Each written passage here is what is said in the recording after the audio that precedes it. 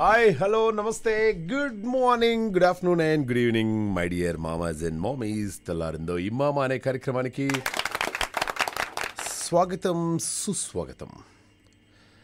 So ఈరోజు తెల్లారిందోయ్ మామ కార్యక్రమం మనం స్టార్ట్ చేయబోతున్నాం. ఓకే, సో డేట్ వచ్చేసి జూన్ 28, 2007. కార్యక్రమానికి 2017 కాదు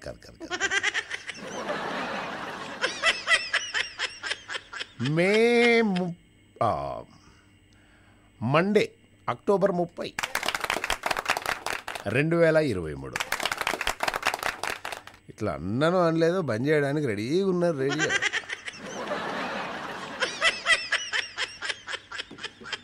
నన్ను మొత్తం చెప్పనీయరా. So this is absolute live show. సమయం 7:40 అండ్ అక్టోబర్ 30 మండే రోజు 2023. దసరా వెళ్ళిపోయి 2-3 రోజులు అయిపోయింది. ఓకే, నిన్న చక్కగా సండే, ఈరోజు మండే. అందరూ హాయిగా మంచిగా రెడీ అయిపోయి ఆఫీస్కి వెళ్తున్నారు. మిగతా వాళ్ళందరూ కూడా ఆఫీస్ నుండి ఇక్కడికి వస్తున్నారు. కొందరు ఇంట్లో ఉన్నారు గృహిణీలు, కొందరు హోమియోపతీస్ ఇంట్లోనే ఉన్నారు. ఓకే, అండ్ ఈరోజు రేపు కాస్త కష్టంగా ఉంటుంది. సోమవారం, మంగళవారం, బుధవారం అందరి జీవితాల్లో మళ్ళీ వెలుగు. శాలరీ వస్తుంది కదా, శాలరీ వచ్చిందంటే ఎనలేనటువంటి ఆనందం, సంతోషం. ఏమండి పూలు తెలియదేంటండి? 31 కదనే, పర్లేదులేండి, ఫస్ట్ రోజు తీసుకురాడు. కొన్ని కుటుంబాలు ఉంటాయి అలా. మనమంతా మధ్యతరగతి కుటుంబం వాళ్ళు, బట్ ఏమీ లేని వాళ్ళు, వాళ్ళకి అసలు ఏ టెన్షను ఉండదు.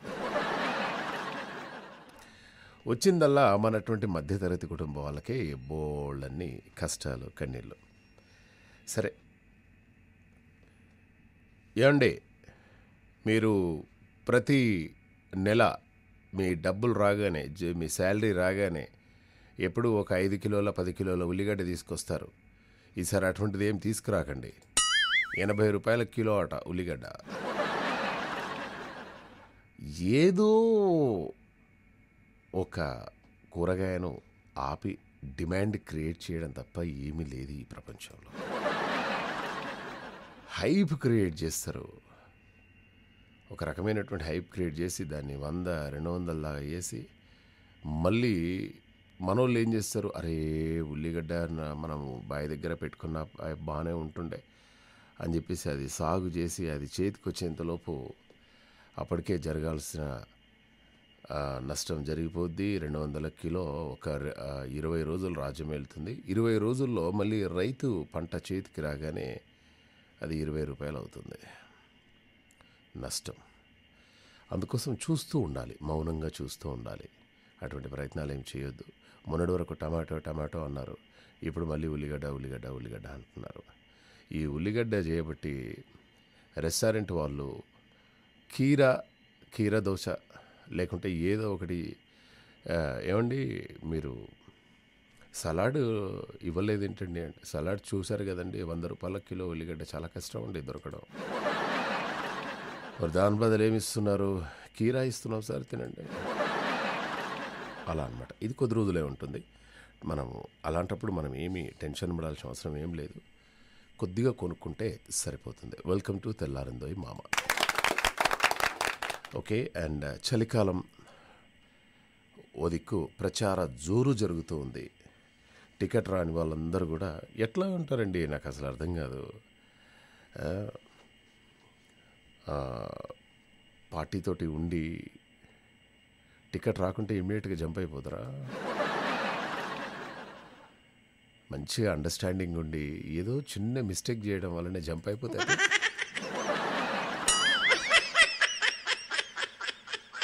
టైం ఇవ్వాలి కదా చేంజ్ కావడానికి. ఓకే, సో ఇంకా చాలా కబుర్లు ఉన్నాయి తెల్లారిందోయ్ మామ అనే కార్యక్రమంలో. ఈరోజు పుట్టినరోజు జరుపుకుంటున్నటువంటి మన మౌనిక గారికి many many many many more happy returns of the day తెలియజేస్తున్నాము. మౌనిక గారు happy birthday to you.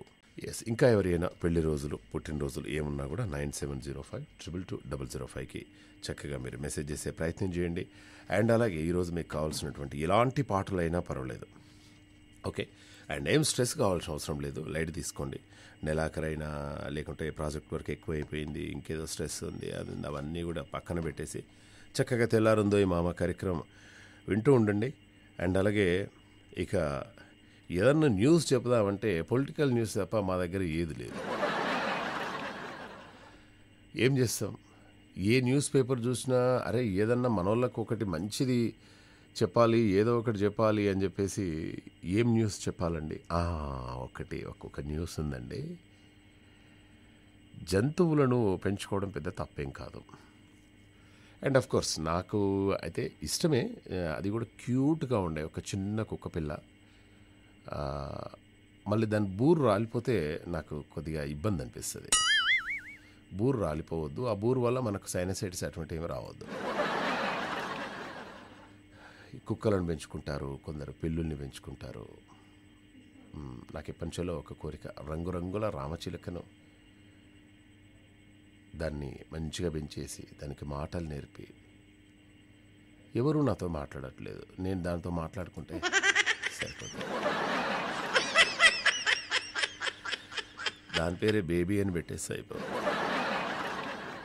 Okay, so అలా పెంచుకుంటారు.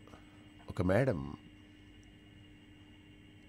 యూరోప్ నుండి వచ్చారు, ఎక్కడికి, వారణాసికి వచ్చారు. వచ్చిన తర్వాత అందరిలానే వచ్చారు, వారణాసి చూశారు.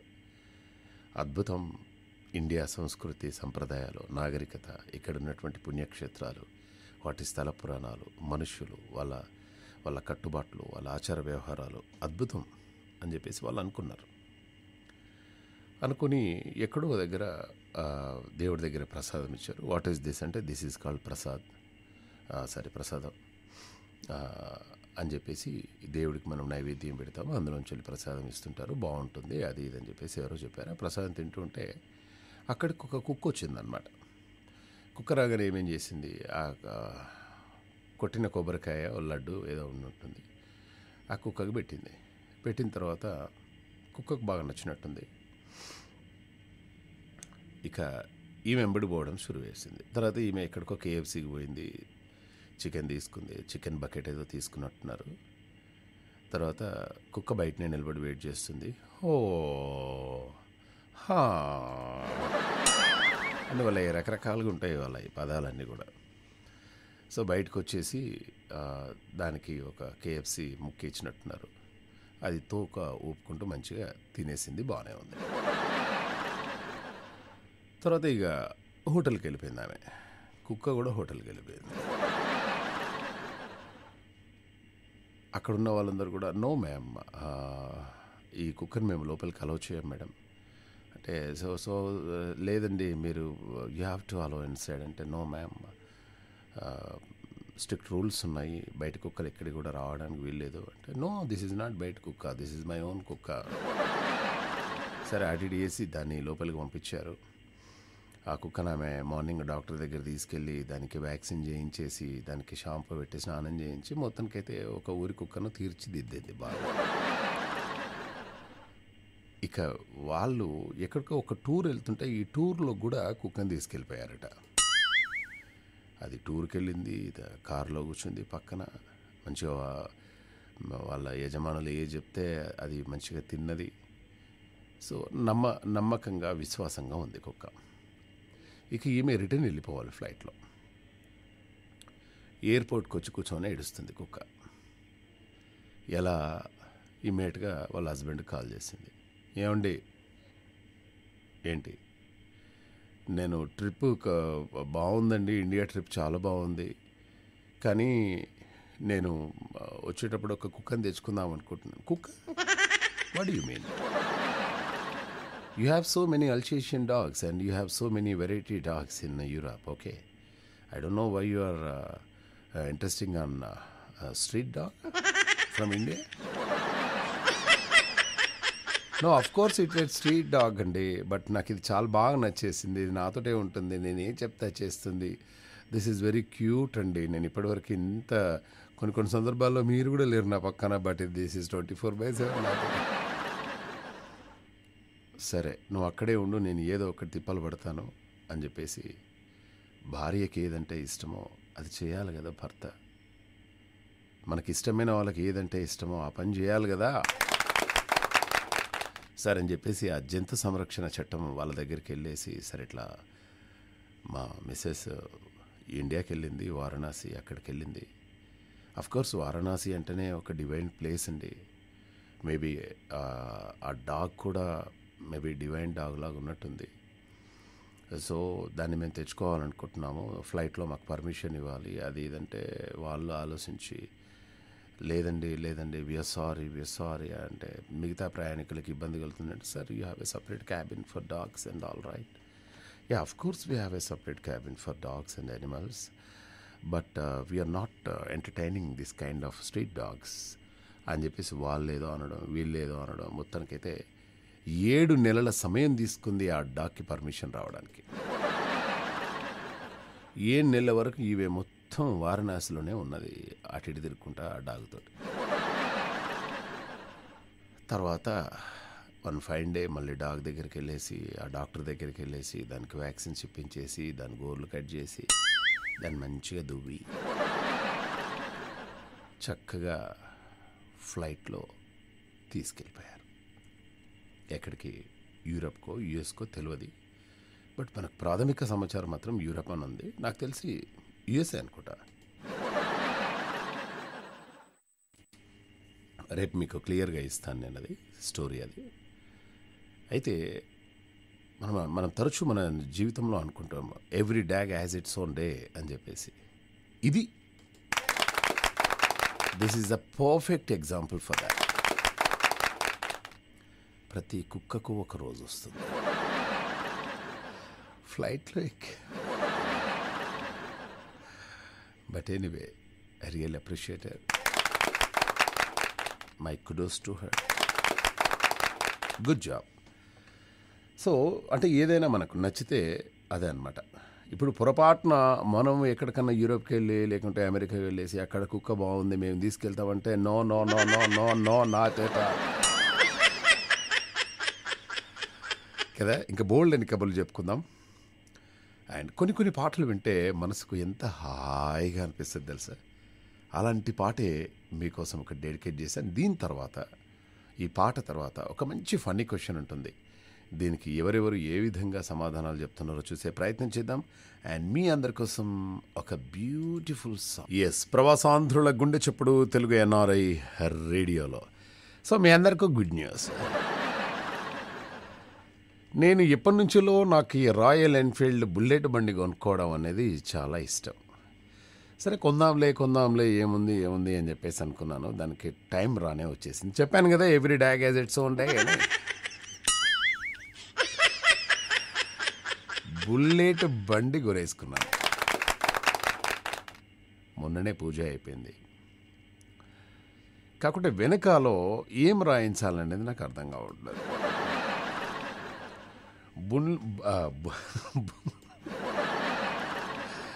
బుల్లెట్ బండి వెనకాలో చిన్న ప్లేస్ ఉంది కొంచెం ఏమన్నా రాయడానికి. ఏం రాయించమంటారు అక్కడ? అంటే మన యాటిట్యూడ్ని తెలియజేసేది ఏమన్నా ఉందా? మీ మైండ్లో ఏమన్నా ఉందా? ఒక మంచి కొటేషన్ అటువంటిది ఏమన్నా రాయించాలా? ఎవరి పేరు రాపిస్తే బాగుంటుంది? నాకు కావాలి. మీకేమన్నా తెలిస్తే సరదాగా చెప్పే ప్రయత్నం చేయండి. అలాగే ఇక రాష్ట్రంలో పగలు వేడి కనకన మండుతుంటే రాత్రుల్లో చలిగాలులు గజగజ వణికిస్తున్నాయి. ఈ వాతావరణ శాఖ వివరాల ప్రకారం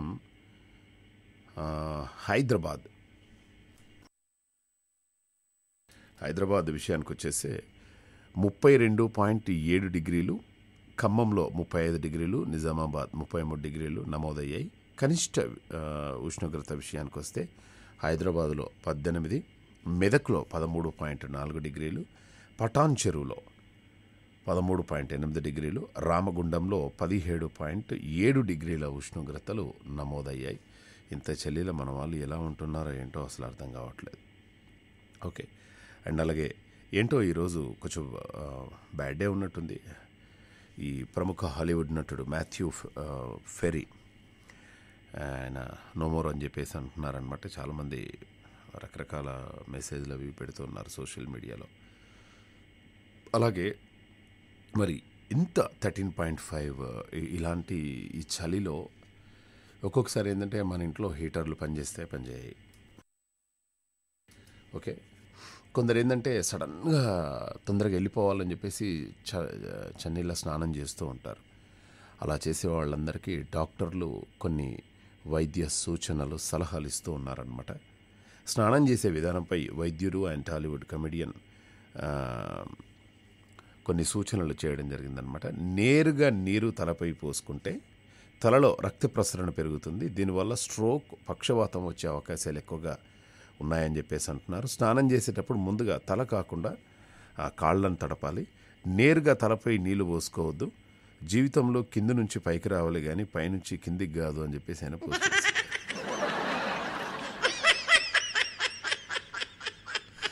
కమెడియన్ కదా, ఆ మాత్రం చేస్తూ ఉంటాడు ఆయన. బట్ తల మీద మాత్రం ఇమ్మీడియట్గా మీరు అటువంటి ప్రయత్నాలు మాత్రం అసలు చేయొద్దు. ఓకే, అండ్ అలాగే కొన్ని గ్రామాల్లో మనం చూస్తూ ఉన్నాము, చెప్పుడు మాటలు ఏవైతే ఉన్నాయో ఈ చెప్పుడు మాటలు వినేసి మనము ఒక నిర్ణయానికి వచ్చేసి, ఇప్పుడు ఫర్ ఎగ్జాంపుల్ నేనే ఉన్నా అనుకోండి, నా గురించి ఎవరన్నా బ్యాడ్గా ప్రాపగండా చేశారన్న, మామ అలా, మామ ఇలా, మామ అట్లనట, మామ ఇట్లనట, అది ఇది ఇది ఇది అని చెప్పేసాను. సరే, నాతో మంచిగా మాట్లాడే వాళ్ళు, ఆ రిలేషన్ కట్ అయిపోతుంది.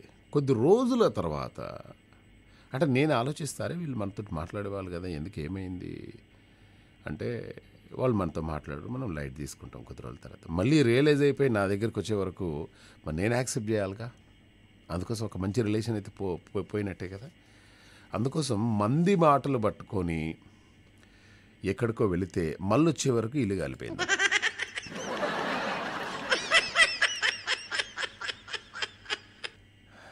ఇది ఎగ్జాక్ట్లీ ఒక దగ్గర జరిగింది. యూపీలోని భండాలో ఒక విచిత్రమైనటువంటి సంఘటన జరిగింది.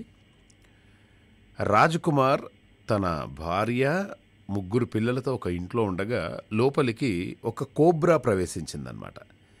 దాన్ని తరిమి కొట్టేందుకు ఆ కుటుంబం ఏం చేసిందంటే, ఈ పిడకలు ఉంటాయి కదండి, ఎవడో చెప్పినట్టున్నాడు పక్కన, మీ ఇంట్లోకి కోబ్రా పోయిందండి, అది చాలా పెద్ద కోబ్రా, చాలా డేంజర్ అది, ఆ పాము బయటికి రావాలంటే మీరేం చేయాలంటే ఈ పిడకలు ఉన్నాయి కదండి, పిడకలు అంటుపెట్టేసి ఒకటి లోపలికి ఇలా ఇసిరేయండి అని చెప్పేసి అనగానే ఈయన 2-3 పిడకలు అంటుపెట్టేసి లోపలికి వేసాడు. ఇల్లంతా పొగ. ఆ పొగకి ఆ కోబ్రా బయటకు వస్తుంది. బయటకు వచ్చిన తర్వాత దాన్ని మనం కొట్టడం కానీ లేకుంటే ఎవరికైనా అప్పచెప్పడం కానీ ఏదో చేద్దాము అని చెప్పేసి అనగానే ఈ రాజ్కుమార్ ఏమి వెనక ముందు ఏం ఆలోచించకుండా పిడకలను అంటుపెట్టడం, లోపలేయడం, పిడకలను అంటుపెట్టడం, లోపలేయడం చెప్తున్నారు. కానీ ఇల్లు కాలిపోతుందనే విషయం ఆయనకు తెలియట్లేదు. ఎవరు చెప్పాలి ఆయనకి? ఏమండి, ఎవరినొకరిని పిలుద్దాము, పాములు పట్టే వాళ్ళను, మగవాళ్ళు ఎవరన్నా ఉంటే పిలుద్దాము అని చెప్పేసి ఆయన ఆలోచించాలి కదా. ఏం ఆలోచించకుండా ఆ పిడికలను తగలబెట్టేస్తున్నాడు, లోపలేస్తున్నాడు. ఇల్లంతా పొగ. ఆ పొగ కాస్త అంటుకొని ఇల్లు కాలిపోయింది. ఓకే, ఇంట్లో ఉన్న సామాన్లన్నీ కాలిపోయినాయి. వీళ్ళంతా బయటనే ఉన్నారు పాముందని. ఇంతకు ఆ పాము ఉందా లేదా, పాము చచ్చిందా తెలియదు కానీ ఇల్లు మాత్రం కాలిపోయింది. సో రాజ్కుమార్ గారు ఎందుకండి ఇలాంటి నిర్ణయం? పాము పోయింది, ఇల్లు పోయింది, ఇంట్లో ఉన్న సామాన్లు అవి ఇవి. అయినా మీ భార్య ఎలా ఒప్పుకుందండి ఆమె శారీస్ కాలిపోతుంటే? అంటే మీకు భయం లేదండి రాజ్కుమార్ గారు? సో అటువంటి పని మాత్రం ఎవరు కూడా చేయొద్దు. అండ్ అలాగే ఇక అందరూ కూడా ఎప్పుడు ఓటేద్దాము, ఎవరు మా ఇంటికి వస్తారా అని చెప్పేసి ఎదురు చూస్తున్నారు. కొందరు మాత్రం లైట్ తీసుకుంటున్నారు. ఎలాగో గెలుస్తాంలే, ఏమున్నది, వాళ్ళని రిక్వెస్ట్ చేయాల్సిన అవసరం మనకేంది అని కొందరు బిహేవ్ చేస్తున్నారు. కొందరు మాత్రం వచ్చేసి, మహేష్ గారు బాగున్నారా, మీరంటే మాకు చాలా ఇష్టం అండి, ఇగో మేము తిరుపతికి వెళ్ళామండి, లడ్డు తీసుకొచ్చాము, మీకు ఫుల్ లడ్డులు అంటే ఇష్టం కదా, full laddu as it ఈజ్గా ఇచ్చేసామండి sir, me vote మాత్రం మాకే వేయాలి అని చెప్పేసి ఆయన వెళ్ళిపోగానే ఏమే ఇప్పుడు ఆయన ఫుల్ లడ్డిచ్చాడు తిరుపతికి. నీ ఓటు నా ఓటు ఖచ్చితంగా ఆయనకే వేయాలి, వేయకుంటే మళ్ళీ మనకేమన్నా అయితే ఎట్లా అంటే, ఎందుకు తీసుకున్నావు లడ్డు నువ్వు? అరే ఆయన ఇచ్చిపోయాడు, నన్ను ఏం చేయమంటావు అని చెప్పేసి జనరల్గా ఇటువంటి సంభాషణలు జరుగుతూ ఉంటాయి ఇంట్లో. మరి అటువంటి వాళ్ళందరూ కూడా, ప్రతి ఒక్కరు కూడా మీ ఓటర్ కార్డ్ ఖచ్చితంగా ఉండాలి. ఇప్పుడు ఈరోజు గవర్నమెంట్ వాళ్ళు ఏం చేశారంటే, voters.eci.gov.in సైట్ ఓపెన్ చేసి ఫామ్ 8 ఆప్షన్ ద్వారా మనం దాన్ని ఎడిట్ చేసుకోవచ్చు. అలాగే మీ తల్లిదండ్రులు కానీ, మీ భార్య కానీ, మీ భర్త కానీ పేరుపై water bill, current bill, gas bill, pass పుస్తకం ఇవన్నీ కూడా అందులో సబ్మిట్ చేసుకోవచ్చు అని చెప్పేసి అంటున్నారు. రాని వాళ్ళు కూడా ఈ సైట్లోకి వెళ్ళి అది ఎందుకు రాలేదు ఏంటి అని మీరు చెక్ చేసుకోవచ్చు, దాన్ని కూడా డౌన్లోడ్ చేసుకోవచ్చు అని చెప్పేసి చెప్తున్నారనమాట. ఓకే, సో మరి మీ అందరి కోసం ఒక బ్యూటిఫుల్ సాంగ్ ఒకటి రెడీగా ఉంది. నాకు తెలిసి ఇప్పటివరకు ఈ పాట మీరు ఎవరు వినలేదు, కొందరు విన్నారు. ఈ పాట కూడా మాకు చాలా ఇష్టం. మహేష్, ఈ పాట అంటే హౌ డూ యూ నో మీకు ఈ పాట అంటే ఎలా ఇష్టం, మాకు చాలా ఇష్టం అని మీకు ఎలా తెలుసు అని మీరు ఆలోచిస్తారు డెఫినెట్గా. అండ్ ఎందుకంటే first of it's kind we are playing from Telugu NRI radio. ఎందుకంటే ఇప్పటి వరకు తెలుగు పాటలు విన్నాం, మనం హిందీ పాటలు విన్నాము, తమిళ్, కన్నడ రకరకాల పాటలు మనం ప్లే చేసాము. కానీ ఫస్ట్ టైం ఒక ఇంగ్లీష్ సాంగ్ ఒకటి ప్లే చేస్తూ ఉన్నాము. ఇది వింటే తెలుగు NRI రేడియో వింటున్నామా లేకుంటే ఇక్కడ ఉన్నటువంటి లోకల్ రేడియో వింటున్నామా అనే ఫీల్ మీకు డెఫినెట్గా కలదు. ఓకే, సో మీ అందరి కోసం ఒక beautiful song. Can you anyone guess అండి నేను ఏ పాట ప్లే చేస్తున్నానో మీకు తెలుసా? తెలీదా? అయితే ఖచ్చితంగా ఈ beautiful song వినాల్సింది. So that is a beautiful song. అలా కార్లో ట్రావెల్ చేస్తూ, లేకుంటే ఆఫీస్లో ఈ పాట వింటూ, లేకుంటే ఇంటికి వచ్చిన తర్వాత ఈ పాట వింటుంటే, హే మన రేడియోలో ఇంత బ్యూటిఫుల్ సాంగ్ ప్లే చేశారా? రేపటి నుండి బోల్డ్ అన్ని సాంగ్స్ వచ్చేస్తుంటాయి. అన్నీ ఏ పాటలు అంటే ఆ పాటలు ఖచ్చితంగా మనం డెడికేట్ చేసే ప్రయత్నం చేద్దాం. అండ్ ఇంట్లో భార్యాభర్తల మధ్య డెఫినెట్గా గొడవలు వస్తూ ఉంటాయి, no doubt at all. Okay, మరి భార్యాభర్తల మధ్య గొడవలు కూడా వారి మధ్య బంధాన్ని బలపరిచేందుకు ఉపయోగపడతాయని చెప్పేసి ఈరోజు ఒక సర్వే వచ్చింది. ఈ సర్వేలన్నీ నాకే ఎందుకు దొరుకుతాయో అర్థం. ఎస్, ఒక్క నిమిషం. ఈ సర్వేలన్నీ కూడా నాకే ఎలా దొరుకుతాయో ఏంటో అర్థం కావట్లేదు. మొత్తానికైతే ఒక బ్యూటిఫుల్ సర్వే దొరికింది ఈరోజు. భార్యాభర్తల మధ్య గొడవలు కూడా వారి మధ్య బంధాన్ని బలపరిచేందుకు ఉపయోగపడతాయని చెప్పేసి నిపుణులు చెప్తున్నారు. గొడవల ద్వారా అసలు సమస్య ఏంటనేది తెలిసి ఒకరినొకరు అర్థం చేసుకోవడానికి, నమ్మకం పెరిగేందుకు వీలవుతుంది. ఒకరిపై ఒకరికి ఎంత ప్రేముందో తెలుస్తుంది. మనసులో దాచుకున్న విషయాలు బయటకొచ్చి రిలాక్స్గా అనిపిస్తుంది. అలా ప్రతిసారి గొడవలు పడొద్దండోయ్, సమస్యలు రాకుండా వచ్చినా సామరస్యంగా పరిష్కరించుకోవాలి అంటున్నారు.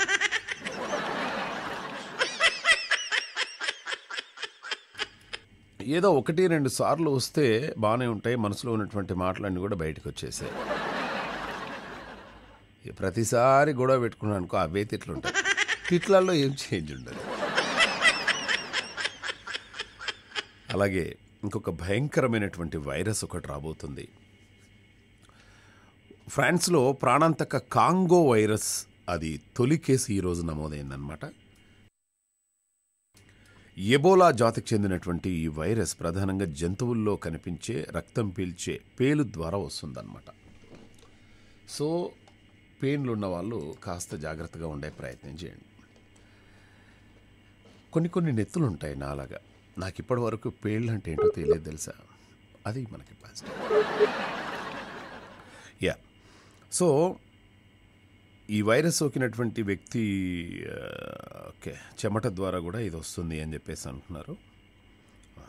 ఏం టెన్షన్ పడాల్సిన అవసరం లేదు. నేను ఇప్పుడు దీని గురించి చెప్పింది అనుకో, లేనిపోని టెన్షన్స్, మీ నెత్తిలో పెయిన్లు ఉన్నాయి అనుకో మహేష్ గారు, నిజంగానేనా అటువంటిది చెప్పకపోవడమే బెటర్. పేళ్ల ద్వారా కూడా వస్తుంది అని చెప్పేసి అన్నా అనుకో, మీరు వెళ్ళేసి గుండు కొట్టించుకున్నారనుకోండి, మళ్ళీ మీ ఆయన ఎందుకు గుండు కొట్టించుకున్నావు ఏంది అంటే, ఇట్లా పేళ్ల ద్వారా కూడా ఒక వైరస్ వస్తుందట, వాడు మామ మహేష్ అని చెప్పాడు రేడియోలో. వాడు ఏదో చెప్తూ ఉంటాడు, నువ్వు గుండు ఎందుకు కొట్టించుకున్నావు, అసలు జనరల్గానే నేను చూడలే, నువ్వు గుండు కొట్టించుకుంటే డైవర్స్ తీసుకోండి.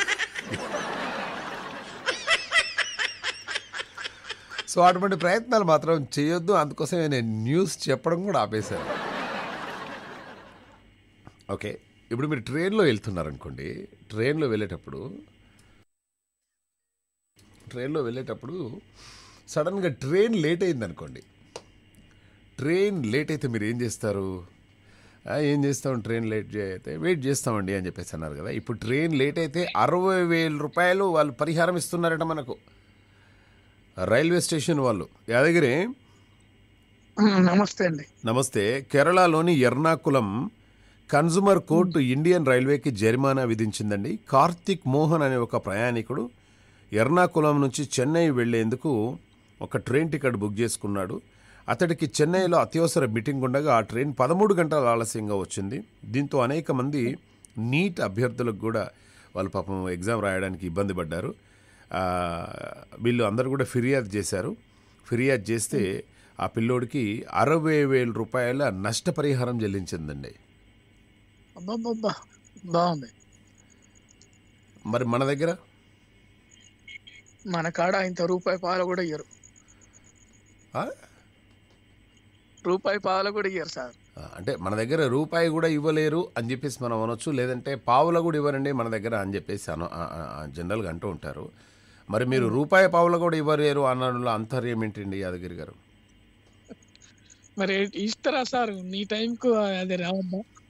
వాళ్ళ టైం పేషెంట్ లాక్కుంటే ఆల్సం ఉంటుందని చెప్తారు మనం అడిగితే. అవును. ఇప్పుడు ఎప్పుడైనా మీ వెనకాల ఉన్నటువంటి ఆ కీటకాన్ని మీరు అబ్జర్వ్ చేశారా? కీటకం అదే ఆ వెనకాల అరుస్తుంది కదా, కిచ్ కిచ్ కిచ్ కిచ్ కిచ. నాకు అడ్డైతే నీకన్నీ వస్తుంది అది. కాదు నాకే కాదు, ప్రపంచం అంతా వింటున్నారు. ఆ చిన్న జీవి అరుస్తుంది, ఎందుకో తెలుసా? చెప్పండి. ఒక నిమిషం ఆగు. అరవే ఒకసారి. ఇంకొంచెం గట్టిగా రాట్లే. వస్తుంది. వస్తావా రావా టైం అయిపోతుంది, ఇంటికి వస్తావా రావా. ఒక ఆడ కీటకం మగ కీటకం కోసం అరుస్తూ.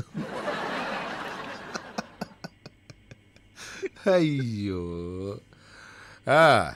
యాదగిరి చెప్పండి, ఎలా ఉన్నారు, ఏం సంగతులు? బాగున్నా సార్, నేను బాగున్నా, మీరు కూడా బాగుండాలని కోరుకుంటున్నా. ఓకే, ఏం చేశారు ఈరోజు భోజనం ఇంట్లో? ఏం లేదు, పప్పు చారు 2. పప్పు చారు 2 అంటే సపరేట్ చారా లేకుంటే పప్పా ఏంటి? ముద్దపప్పు చారు. అరే ఏమన్నా కాంబినేషనా యాదగిరిది? మీరు వెజ్జా నాన్ వెజ్జా మీ ఫ్యామిలీ? వారానికి ఒకసారి 2 సార్లు తినాలి కదండి కందిపప్పు పెసరపప్పు. నువ్వు వారానికి ఒకసారి 2 సార్లు తినాలి కదండి అన్నట్టుగా నాన్ వెజ్ రేంజ్లో చెప్తావేంటండి? నాన్ వెజ్ గట్రా ఏం తినరా? నేను తినను. ఓకే, అదే మీరు ఊళ్ళో పూజారి అది ఇది అని చెప్పేసి ఏదో అంటూ ఉంటారు అన్నావు కదా? అవును. ఓకే, అంటే మీ ఊళ్ళో అన్ని రకాల పూజలు అవి నువ్వు చేస్తుంటారా, లేకుంటే మిమ్మల్ని ఒక భక్తుడిగా చూస్తారా చాలామంది? నన్ను ఒక ఆంజనేయ స్వామి భక్తుడిగా చూస్తారు అంతే. సూపర్ అండి. అంటే ఆంజనేయ స్వామి టెంపుల్లో ఎప్పుడు ఉంటారనమాట మీరు? వెరీ నైస్ అండి. అంటే నేను ఎందుకు అడిగినా అంటే, ఒక ఆమె సింగర్ ఉన్నది, బ్రిట్నీ స్పియర్స్ అని ఒక ఆమె మంచి పాట పాడుతుంది అనమాట. తండ్రి తనను కఠినమైన డైట్లో ఉంచేవారని చెప్పేసి ఈరోజు ఆమె ట్విట్టర్లో పోస్ట్ చేసింది. ఎంత వ్యాయామం చేసినా లావుగా ఉన్నావని నాన్న చెప్పేవారు. 2 ఏళ్ళు చికెను కూరగాయలు తప్ప మిగతావి ఏవి అనుమతించలేదు. నా బాడీ ఆత్మ చేస్తున్న పని కేవలం డబ్బు కోసమే అని భావించినప్పుడు అనుమానంగా అనిపించింది. తండ్రిపై ఉన్న ప్రేమ ఎప్పటికీ నన్ను నియంత్రించడం బాధగా ఉండేది అని చెప్పేసి తన autobiography the women in me అని చెప్పేసి ఆమె ఈరోజు రాసుకొచ్చారనమాట. అంటే అంటే ఇప్పుడు వాటి వల్ల తగ్గుతారా సార్ మరి అట్లా? తగ్గుతారు కదా. ఇప్పుడు ఇంటర్మిటెంట్ డైట్ అని ఒకటి వచ్చింది యాదగిరి. ఆ, ఈ ఇంటర్మిటెంట్ డైట్ అంటే ఏం చేయాల్సిన అవసరం లేదు. మనం పొద్దుగాలనే ఉమ్, పొద్దుగాలనే 11 గంటలకు అన్నం తినాలి. ఉమ్, 11 గంటలకు అన్నం తిని మళ్ళీ సాయంత్రం 6 గంటల లోపు 7 గంటల లోపు మళ్ళీ తినాలన్నం 2 పూటలు. 2 పూటలు. ఉమ్, ఇక మిగతా 16 గంటలు ఉంటుంది కదా, ఈ 16 గంటలు కంప్లీట్గా మనము ఫాస్టింగ్లో ఉండాలన్నమాట. ఉమ్, ఉమ్. అంటే ఫాస్టింగ్లో ఇప్పుడు ఉంటే బాడీలో మెటబాలిజం అది ఇది అని చెప్పేసి మన బాడీ తిన్నదంతా కూడా మంచిగా అరిగి మనం బక్కగా అవుతామని చెప్పేసి చాలామంది అంటూ ఉన్నారు అక్కడ. ఇది అవును. ప్రపంచవ్యాప్తంగా చాలామంది లేడీస్ చేస్తున్నటువంటి ఇంటర్మిటెంట్ డైట్ అని చెప్పేసి అంటూ ఉన్నారు. కొందరు 16 గంటలు చేస్తున్నారు, కొందరు 18 గంటలు చేస్తున్నారు. అయితే నేనేం చేసిన యాదగిరి, మొన్న ఒక వారం రోజులు చేసిన ఇది. ఉమ్, నీరసం. మార్నింగ్ లేసినప్పుడు ఏదో ఒక డికాషను లేదంటే ఒక చిన్న కాఫీ, ఏదో ఫిల్టర్ కాఫీ వేసుకొని తాగిన. ఆ, 11 గంటలకు ఒక 2 పెసరట్లు, దాని తర్వాత కొంచెం అన్నం, దాని తర్వాత ఒక 2-3 చికెన్ ముక్కలు అలా తిని మంచి. మళ్ళా 4-5 గంటలకు మళ్ళీ కొంచెం అన్నము, కొంచెం బిర్యానీ, కొంచెం అది కొంచెం ఇది మంచిగానే జబర్దస్త్ లాగించేసిన. ఈ 7 రోజులలో ఏమన్నా వెయిట్ తగ్గిందా అంటే 700 గ్రాములు కూడా తగ్గలేదు.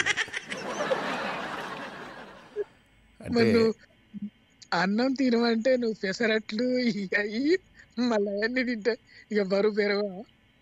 2 పూటలు ఫుల్గా మిక్కి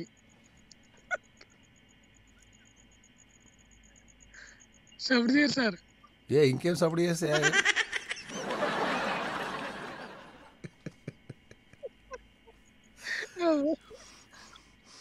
అయితే నేను నిజమే అనుకున్నాను, కానీ ఇంటర్మీడియట్ డైట్లో అంతంత తినకూడదట. ఏదో అవును. Light food. ఈ మధ్య ఈ సలాడ్స్ అని వచ్చినాయి. ఆ, మన ఈ క్యాబేజీలు, దాని తర్వాత ఇంకేదో బ్రోకలీ అని, దాని తర్వాత అది ఏదో చిన్నది అట్లా తినాలట. ఈవినింగ్ కూడా కొంచెమే తినాలట. కానీ మనం ఏం చేసినామంటే బలవంతంగా నేను 6 గంటలకు బాగానే లాగించేసేది యాదగిరి. డాక్టర్ నా మీద ఎవరి సమస్య, నా సమస్య చెప్తా వినండి. నీకు కూడా సమస్య ఉంది యాదగిరి. అయితే నేను మంచిగానే భోజనం చేసి కష్టం చేసేవాడిని. ఈ మధ్యన కష్టం తక్కువైంది. ఓకే. అయితే మా మనవాడు ఏం తాత బొర్రట్ట పెడుతున్నావు అన్నాడు. దెబ్బకే తిండి వచ్చింది. దెబ్బకే తిండి బంద్ చేసినావా?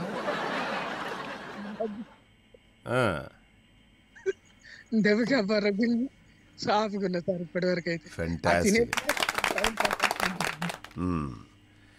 అంటే మరీ ఎక్కువ తినకుండా మామూలుగా అట్లనే అనిపిస్తుంది యాదగిరి. ఇక తినొద్దు అని చెప్పేసి అనుకోని ఈ చలికాలం పాడు కానీ ఎక్కడి నుంచి వచ్చింది.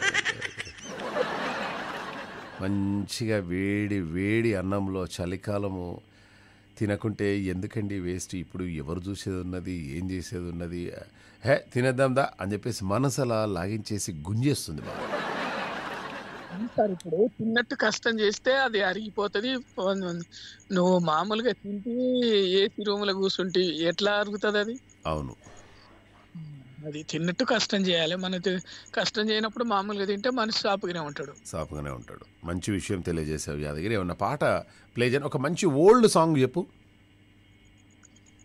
ఓల్డ్ సాంగ్ అంటే ఎక్కువనైతే భక్తి గీతాలకే ప్రాధాన్యం నేను. ఇక భక్తి గీతాలు అంటే ఇప్పుడు కొద్దిగా కష్టమే కానీ భక్తి గీతాలు వేయడము. బట్ అయినా కూడా నీకోసం ఏదో ఒకటి మంచి భక్తి గీతం మాత్రం ప్లే చేస్తా. ఈ పాట రాదు. ఏ పాట? 20వ శతాబ్దం నుంచి లేయండి. ఏంటది? నా ప్రేమ నవ పారిజాతం మోగింది ప్రియ సుప్రభాతం. ఏంటయ్యా నా ఫేవరెట్ సాంగ్ని ఇంత వాడేస్తున్నారు అందరూ.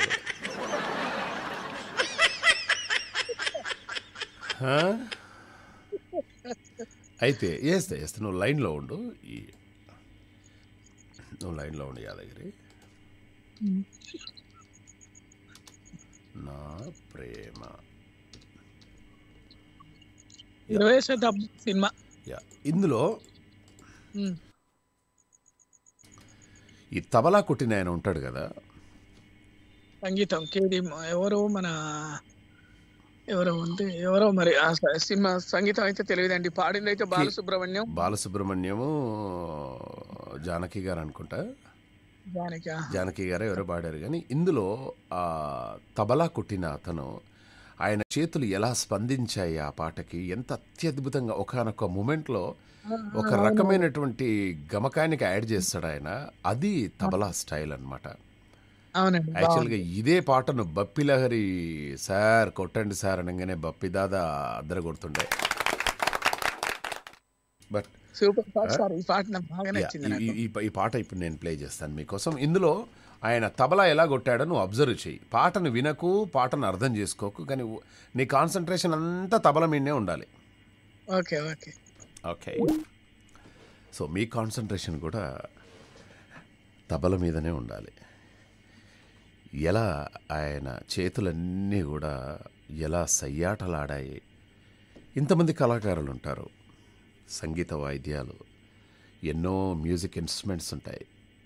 కానీ ఆయన ఈ పాట వస్తున్నంతసేపు ఆయన ఎంత ఎంజాయ్ చేశాడు, ఆయన ఎంత సంతోషంగా ఆ తబలా కొట్టాడు అనేది మీరు ఎప్పుడైనా అబ్జర్వ్ చేశారా? నేను చేశాను. ఇప్పుడు మీరు చేయబోతున్నారు. పాటను వినండి, తబలా మీద మనసు కాన్సన్ట్రేషన్ చేయండి. సో చూశారు కదా, నేను అన్నది కరెక్టే కదా. ఆయన తబలా వాయించేటప్పుడు ఎంత తన్మయత్వంతో ఆయన tabla వాయించాడు.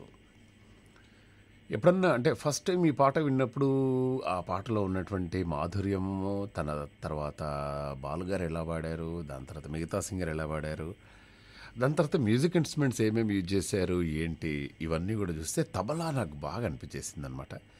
And thank you very much. నేను చెప్పిన తర్వాత మీరు పాట మీద కాకుండా తబలా మీద కాన్సన్ట్రేషన్ చేసినాను. Thank you. అండ్ నాకు తెలుసు మీరు డెఫినెట్గా నేను ఏదైనా చెప్తే అది ఖచ్చితంగా వింటారు. ఇంకా వస్తలేదు తబలా, ఇంకా వస్తలేదు అని కూడా ఆలోచించుంటారు. దొంగలు మీరు. Okay yeah. ఇక కాళీపీలి ఎందుకండి పోగొట్టుకోవడం అంటే ఊకే కాళీపీలి బోలేతో అరే అనవసరంగా ఎందుకు అనే దాని మీనింగ్ అనమాట. ముంబై నగర రోడ్డుపై చక్కర్లు కొట్టే కాళీపీలి ట్యాక్సీలకు గుడ్ బై చెప్తూ నెటిజన్లు ట్వీట్స్ చేస్తున్నారు. దాదాపు 60 ఏళ్లుగా కాళీపీలి ట్యాక్సీలు ఎన్నో మధుర జ్ఞాపకాలు అందించాయి. తక్కువ ధరకే గమ్యస్థానాన్ని చేరుస్తాయన్నమాట. సో వాటితో దిగినటువంటి ఫోటోలను కూడా పంచుకుంటున్నారనమాట. ప్రముఖ పారిశ్రామికవేత్త ఆనంద్ మహేంద్ర సైతం ఐకానిక్ ప్రీమియర్ పద్మిని ట్యాక్సీకి వేడుకోలు పలుకుతూ స్పెషల్ ట్వీట్ చేయడం జరిగిందనమాట. ఇక కాళీపీలికి సెలవు. యా. అండ్ పాత బండ్లన్నీ కూడా తీసేయాలండి హైదరాబాద్లో. మొన్న నా ముందు ఎవరో ఒక అతను వెహికల్ నడుస్తున్నాడు. వాడు ఒక్కటే వెహికల్లో పొగ వస్తుందండి, విపరీతమైనటువంటి పొగ వస్తుంది. క్యాన్నెట్ హెల్మెట్ పెట్టుకున్నాడు. నాకు నిజంగానే కొంచెం ఆయనను దాటి సార్ మీ బండ్లో నుంచి వెళ్ళి పొగ వస్తుంది అని చెప్పేసి నాకు చెప్పుదామనిపించేసింది. నేను చెప్పింది అనుకో, బండ్లో నుంచి వెళ్ళి పొగ రాకుంటే పొగ మంచి వస్తుందా, ఏం మాట్లాడుతున్నావు అని అన్నాడు అనుకో. ఎందుకు మనకు వచ్చిన గొడవ, అందుకోసం అని చెప్పేసి ఇక అటువంటి ప్రయత్నాలు ఏం చేయలేదు. పెళ్లి చేసుకోవడం అనేది జీవించే హక్కులో ఒక భాగమని ఢిల్లీ హైకోర్టు పేర్కొంది. ఇద్దరు మేజర్లు పరస్పర అంగీకారంతో పెళ్లికి సిద్ధమైతే తల్లిదండ్రులు సమాజం నుంచి ఆమోదం పొందాల్సిన అవసరం లేదు అని చెప్పేసి స్పష్టం చేసిందనమాట. తమకు రక్షణ కల్పించాలని కోరుతూ ఓ జంట దాఖలు చేసినటువంటి పిటిషన్పై విచారణ సందర్భంగా ఈ కోర్టు వ్యాఖ్యలు చేసింది. సో ఎవరికి ఇష్టం ఉంటే వాళ్ళు పెళ్లి చేసుకోవచ్చు, సమాజం నుంచి మనము ఆమోదం పొందాల్సిన అవసరం లేదు అని చెప్పేసి చెప్తున్నారనమాట. ఇద్దరు మేజర్లు పరస్పర అంగీకారంతో పెళ్లికి సిద్ధమైతే తల్లిదండ్రులు సమాజం నుంచి ఆమోదం పొందాల్సిన అవసరం లేదని చెప్పేసి తెలియజేస్తున్నారు. It's a good thing. కానీ మన దగ్గర అంత వేరే ఉంటుంది. ఇక్కడ అక్కడెక్కడనో అనుకుంటే ఇక్కడ అది వర్కౌట్ కాదు. ఇంకా జరుగుతూనే ఉన్నాయి. అందరు కూడా మారాలి. కానీ పెళ్లి చేసుకోవాలనుకుంటే కొన్ని డిమాండ్స్ ఉంటాయి లేడీస్లో కదా. నాకు చాలా ఇష్టమైనటువంటి హీరోయిన్ నిత్య మీనన్. ఆ పిల్ల కళ్ళు మంచిగా ఉంటాయి. సరే నిత్యామీనని కూడా అడిగారట, ఏమండి ఎలాంటి వాడు దొరికితే మీరు పెళ్లి చేసుకుంటారండి నిత్యామీనని అని చెప్పేసి అనగానే ఆమె ఒక పెద్ద శాంతాడంత లిస్ట్ ఇచ్చిందనమాట. పెళ్లి విషయంలో తనకు స్థిరమైన అభిప్రాయాలు ఉన్నాయని చెప్పేసి నిత్యామీనన్ తెలిపారనమాట. పెళ్ళి అనేది సోషల్ అండ్ ఫైనాన్షియల్ సెక్యూరిటీతో ముడిపడి ఉన్న ఒక స్టేటస్, అది ఒక సెటప్. అది తనకు అలాంటి సెక్యూరిటీ అవసరం ఏం లేదని, ఎవరైనా దానికి మించి ఆలోచించేవాడు దొరికితే తప్పకుండా వివాహం చేసుకుంటానని చెప్పేసి నిత్య చెప్పినట్టున్నారు. నిత్య ఇటీవల నడిచినటువంటి కుమార శ్రీమతి ఇటీవల విడుదలై త్వరలో మరో web series master piece release కానుందనమాట. ఈ అమ్మాయి ఏం చెప్పిందో నాకు కూడా పెద్దగా అర్థం.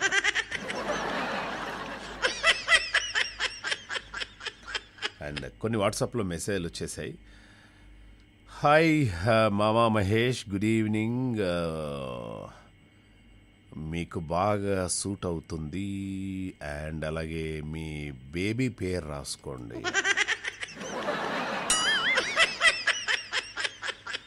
హలో మహేష్ గారు, గుడ్ మార్నింగ్.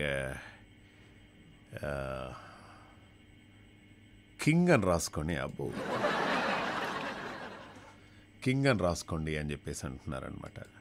అండ్ హలో మామా మహేష్ అండ్ కంగ్రాచులేషన్స్ మామా, నీ పేరే రాసుకోండి మామా, బిగ్ బాస్ అని రాయండి మామా అని చెప్పేసి అంటున్నారు. బట్ థ్యాంక్ యూ, ఇన్ని రకాలుగా చెప్తూ ఉన్నారనమాట. ఓకే, ఇక రేపటి తెల్లారిందమ్మా కార్యక్రమంలో మళ్ళీ కలుసుకునే ప్రయత్నం చేద్దాం. ఓకే, ఇంకా చాలా విషయాలు మాట్లాడాలనుకున్నాను, బట్ సమయం 7:42 అయిపోయింది. ఓకే, ఈ చలికి ఏందో అసలు అర్థం కావట్లేదు. వెళ్ళేసి ఒక్కసారి స్టీమ్ పట్టుకొని మంచిగా రేపు మరింత ఉరిమే ఉత్సాహంతో మామ మహేష్ మీకోసం సిద్ధంగా ఉంటాడు. ఎప్పటి నుంచో నా వెనకాల కూర్చోవాలి, బండి మీద కూర్చోవాలని చెప్పేసి కోరిక ఉంది కదా. రండి, కూర్చోండి. స్టార్ట్ చేయాలి కదా, నేను స్టార్ట్ చేసిన తర్వాత కూర్చోండి, సరేనా? రెడీ, మెల్లగా మెల్లగా ఎక్కాలి. ఓకే.